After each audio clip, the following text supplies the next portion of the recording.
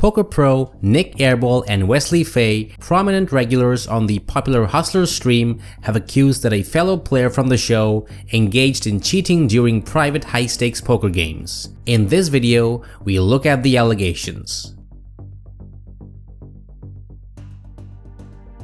Airball took to X on Sunday night to detail his claims against Ye Shen, also sometimes known as Tony Mars. The allegations are that Mars took a marked card deck and his own dealer to private high-stakes cash games in California and then used special contact lenses to see the cards. Airball is not the sole individual asserting these allegations. Although Airball affirmed his intention to disclose more details at a later time, Wesley had already compiled a compelling case against Mars. He mentioned that the majority of the games played involve blinds ranging from 2550 to 5100 with a mix of recreational players and a few recognized regulars, including Nik. Faye has shared text screenshots wherein Mars appears to confirm his intention to bring his own deck of cards to a game in Yorba Linda. In the overall span of 7 months leading up to October this year,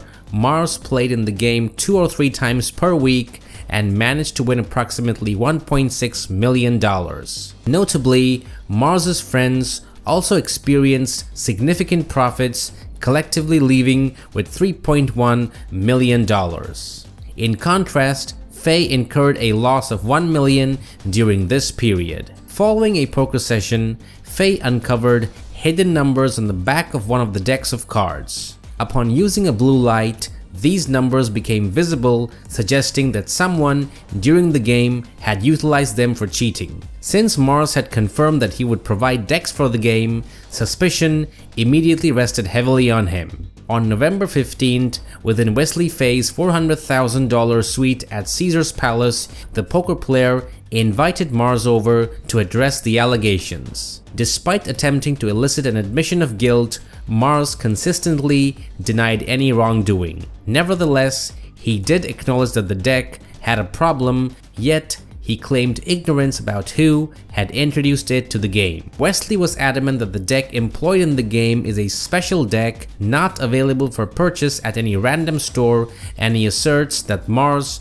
brought it into the game. Meanwhile, in Airball's X post, another player named Rena asserts that she had attempted to warn people about Mars several months ago. She provided screenshots of posts on YouTube and WeChat where she accused Mars of cheating and failing to settle a $25,000 debt owed to her. According to Rena's post, Mars blocked her on WeChat, preventing her from contacting him regarding her winnings. She expressed her opinion stating, "I don't think people like this should be featured on stream and gaining popularity and fame for poker." In a detailed response, Mars defended himself against the accusations, refuting any misconduct, and also criticized Wesley's character in the course of the statement. The statement emphasized that despite experiencing both victories and losses throughout their poker career, Mars maintained a commitment to fair play and integrity, asserting that he has never engaged in cheating and consistently settled financial obligations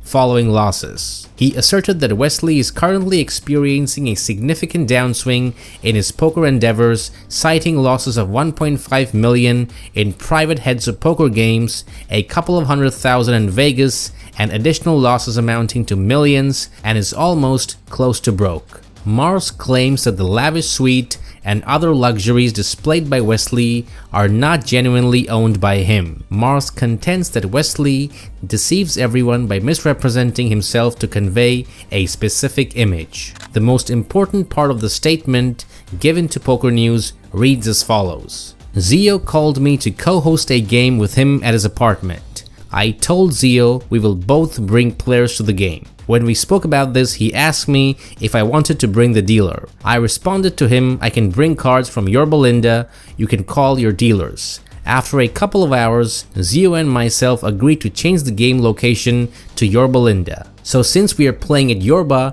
there was no need for me to bring cards because they have multiple decks there at a game. When I arrived at the game, there were 6 to 7 people already sitting at the table. So there is no way that I could have switched or brought cards since everyone was there. After the game, we found out the cards were marked.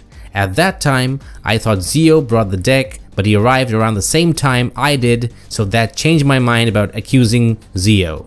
3 weeks later, one of the players who went back to China confessed to me on the phone and said he was sorry for all the players blaming me. He went on to tell me that he switched the cards because he was losing so much recently. His name is Sun. After I received this information, I went directly to the owner of the house and explained everything. 2 other people other than me can confirm this. Mars concluded his statement saying Wesley is broke, desperate, and tries not to pay the money he owes me. Let us know in the comments on what you think.